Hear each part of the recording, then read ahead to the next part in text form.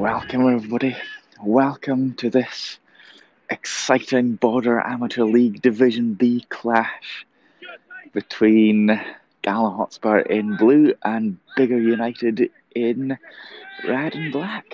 Again, I've managed to secure international exclusive broadcasting rights with the cunning negotiating tactic of being the only person willing to turn up. Home match for Gala Hotspur. They're second in the table. I guess it's probably still 0-0. We are at the Gala end. Gala are shooting right to left. That's the Gala keeper there.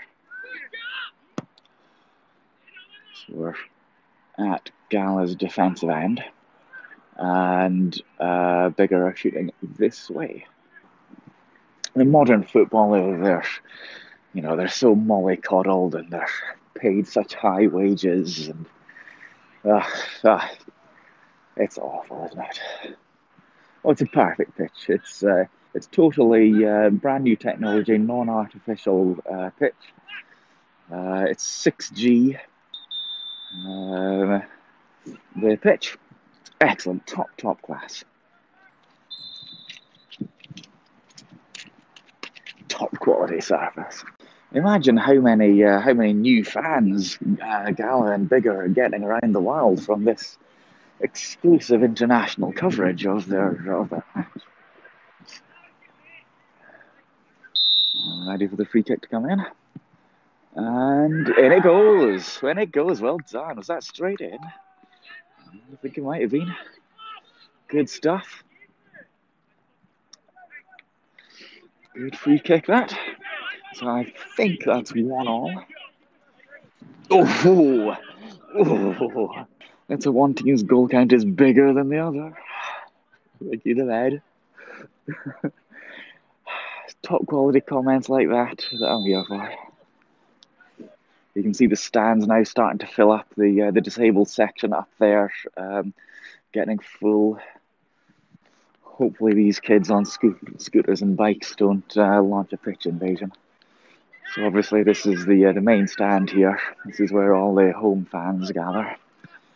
Traditionally, of course, you can see how all the fans are standing using the designated standing areas.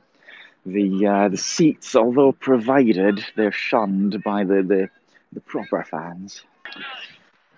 Keep the ball out the puddle. Oh, ooh. The undercover police are infiltrating the crowd, of course, to try to keep them under control. Oh. No. Normally, the commentators don't have to do the camera work as well. So I'm on double duty here, you understand. Oh. Now can he come forward? Yes, he can. Can he put in a shot? No. Oh, TheMedd. Hello, Andrew, and welcome, gentlemen, football fans, to the highlight of the season, Gala Hotspur versus Biggar United game. So far, the highlight of the season. Playing, of course, in the Gala home stadium. The public park, that's right. That's right, and Gala, of course, are playing in blue, ladies and gentlemen. Correct, as they always do. They'll be hoping to score a goal from this situation now. Ideally, yes. Ooh. Well, if that had gone in the net, it would have been a goal. Oh, it's a foul. The referee's blowing his whistle to indicate a foul has occurred. For people watching in black and white, the referee is, of course, all in black. Yes, correct. For people watching in black and white, it's Gala in blue and Biggar in red. So yeah, Arsenal counted 60,000 attendance. I think 1, 2, 3, 4, 5, 6, 7, 8, 9, 10, 11, 12, 13 is the attendance here this afternoon. What's the score as you go into half-time, Andrew? The score is, unless there are any goals scored in the first 10 minutes, I believe it's 1-1. So you'll join me again for the second half. 1-1 to Gala Hotspur. That's absolutely correct. A marvellous draw at the moment for the home team. hotly anticipated game of the season, ladies and gentlemen, at the Gala Hotspur Stadium. It's Gala Hotspur versus Biggar United. I'm just looking up interesting Gala Hotspur facts, and on this webpage, nobody has inputted any interesting facts about Gala Hotspur. An appalling oversight, I cannot imagine. Well, I assume it's due to the Biggar United fans conducting a distributed denial of service attack on the Gala Hotspur website. And I think that ball has gone into the children's play park, as so often happens in top flight football. Hopefully, our camera team will be able to zoom into any goal action on the other half. Hopefully so, unless our camera team decides to walk down to the other side of the pitch, which I think it might do. And I'm just reading an article from 2016. Gala Hotspur has called for people not to let their dogs foul on the pitch. Yes. Well, I haven't been fouling on the pitch myself yet, but if the ball gets kicked too hard up this way, you never know. To the Blues. It is indeed, yes. Up left wing. The fans call them the Cyans, of course. They do, those of us who are in the know. Lovely sliding interception there. Water forward. The whistle blows. I'm just wondering, yes, is certainly a free kick. One hand up in the air. Okay. Yes, like you just don't care. First broadcast, of course, sponsored by Greggs. Oh, and the Blues on the ball there, kicking it towards the goal. Oh, it's gone in the air. That's not the result they wanted. You can see the sky supporting Gala today. Of course, the sky rarely supports Biggar, except when it's the end of days.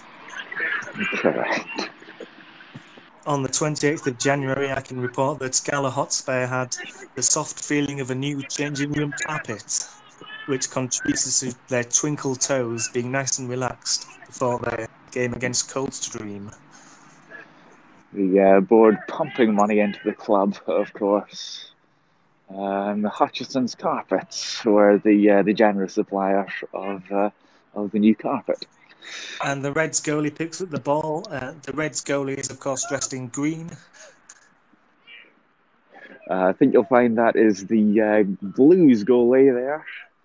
Of course, as we know, TheMedd. I hate to correct you. You're a true professional, of course. You won't mind me picking you up on that.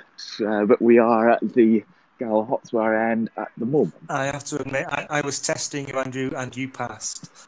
I'm pleased to hear that. We're just here for the beauty of the game, and there is no game more beautiful than Gala Hotspur against Biggar United. And news just in, I can report that it was Alan Jeffrey Carpet who floored the changing room of Gala Hotspur. Was it really Jeffrey's carpet? That's very informative, thank you, Ned, but please don't call me Justin. Surely you can't be serious. It's time for the Blues green goalie to throw the ball and then put it on the floor ready for a kick. Correct, for a goal kick. And here goes, kick. Across the field it goes, and down. And the Reds have it, and it's passed across to another Red. The Reds running along. Not to be confused with the Reds of 1950s America. This is a different Red. Well, there are suspicions about the political affiliations of Biggar.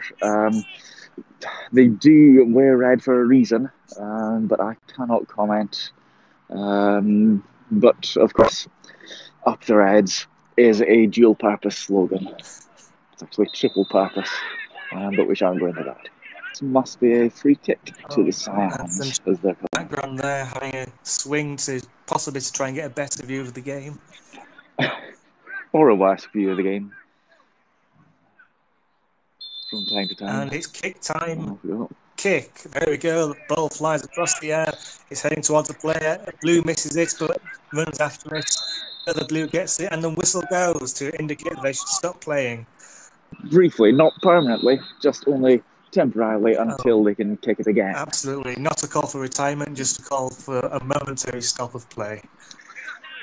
Slightly pushed, it's shot, but Oh, saved and to nicely and say, held by the Blues keeper, despite the on-rushing attack from Biggar. the keeper will be very happy to have stopped that ball from going in the net there. That is the entire purpose of his job. Absolutely, it's incisive. Well, of course, you're the former professional Med here. He knows. He can give us all of these brilliant insights into the game, such as why there is a goalkeeper. And I can report that Gala Hotspur on the 19th of December wished sponsor Norman McIver of Nicky's Bar a very happy birthday. Most of these players, of course, will be regulars at Nicky's Bar. We can see over here on the bigger technical area. You can see the coaching staff. There's the manager of Biggar. He's sometimes known as Alex Ferguson of the Border. Oh, sorry, no, not Alex Ferguson. Sorry, Sheila Ferguson of the Sarah Ferguson. Border League. Possibly Sarah Ferguson as well. Mostly known for his Sister Sledge drag tribute act, and for getting married at Westland Rally as well. And in some background on the other team, I can report that the surname Biggar is the 116,763rd most popular surname in the world. That's splendid information there. Thank you very much. I think I worked out the attendance is 13, Chucky. 13. Let's hope that's a lucky 13 for Gala Hotspur. I'm looking at Team Facts website now for Biggar United, and Yes. it says there are no facts added. Quite right. Biggar United being, of course, a fictional team. Yeah, the referee's not happy with something. It's his haircut. Here. The Blues are on the ball. Marvellous kick there. You attempted to get it in the window of that house, but just failing, unfortunately. I think the manager is now telling him he needs to put the ball in between those white posts. I think that's possibly correct. That is indeed where it's going wrong. He needs to brush up on his how to play football manual. This is the Biggar goalkeeper about to take this goal kick. Up it goes. The Biggar goalkeeper, of course, wearing all black, not to be confused with the referee. Hopefully he won't take advantage of that. Yes, you can tell the difference because, of course, the keeper is wearing red socks. Very natty they are as well. Still, you have to think all he needs to do is whip off those socks and start making decisions in favour of his own team. In other news, I've accidentally clicked onto the Gala Shields Golf Club website. Well, do tell us about them, please. Well, it's a premier 9-hole course in Gala Shields, originally an 18-hole course, established in 1884 and designed by James Braid around the Ladhope Burn. Yes, the Ladhope Burn being a particularly attractive part of town, as we know. You'll often find me on the Gala golf course, not playing golf, obviously. I'm not that sort of person at all. It's the other flag, of course. Flags are necessary in the game of football. Yes, they are. They accidentally do occasionally spell out rude things in semaphore, but I can assure you it is entirely accidental. I've just discovered there's a Welsh player called Dan Biggar. I don't believe he plays for Biggar United. More news on that as we get it. I appreciate that very much. You can see the ball being held up in the massive puddle there. Deliberately placed there. The groundskeeper was out watering the path at half-time for that purpose. And that wet ball is bound to discourage the Gala team from heading the ball too much. As will their lack of skill. Now the audience are almost storming the pitch from this angle. I think most usually the audience is referred to as the crowd or the fans, perhaps. But of course, it's rare nowadays. Nowadays, of course, they're your traditionalists, but it's rare nowadays for them to be referred to as the audience. Of course, Gala have a tradition of calling their fans the audience because every game is like a gala event.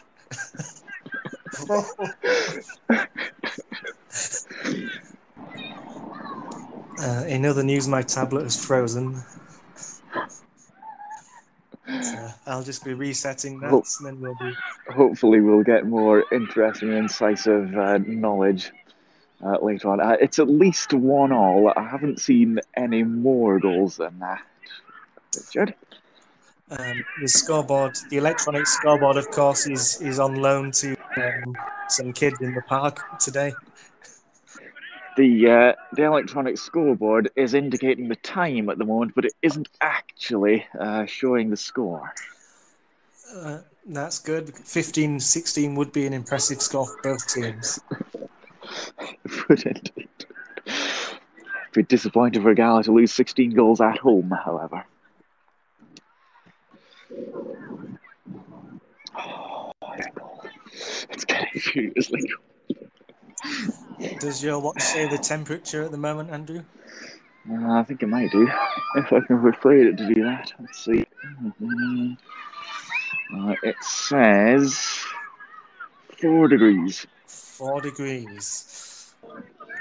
I want to see if I can take shelter over at the other end of the ground, possibly stand behind the wall, in the hope that the wind won't be too bad over there.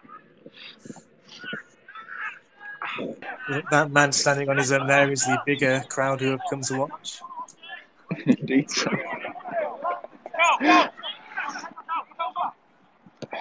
A massive travelling support, as always, with Biggar. I can reveal I'm just typing Biggar United into Google. Just be careful how you're spelling that. And Biggar are Scottish Rugby Club of the Season 2019. Is it? That'll be happy. Is it? I'd be very surprised if that was an entirely accurate statement. And now Biggar RFC are the Scottish Rugby Club of the Season 2019. I see. Wow. Here's a time up for this. Well, I've decided that owing to the weather conditions here at the public park in Gala, it is unfortunately far too cold to continue with the commentary of this match. My hands are almost frozen. I feel okay, Andrew. I could carry on. So I've made... Well, let's just see if this is a goal. No, it's not. And he catches it. A good attempt. A good attempt. Of course, not a handball when it's the goalie doing that. Absolutely correct. Again, it's that wonderful insight that you're here for.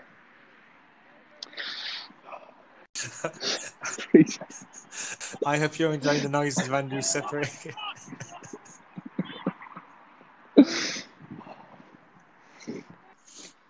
That was a good shot. I thought he was going to catch that, but nope. Deciding